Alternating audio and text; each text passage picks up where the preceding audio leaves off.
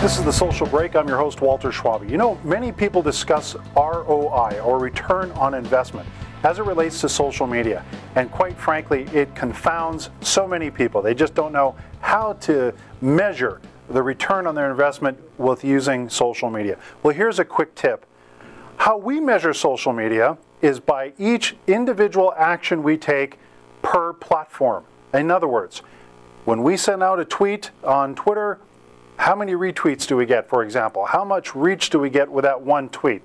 What about blog posts? What about videos? This particular video, how many people have watched it, maybe shared it, talked about it, that kind of thing.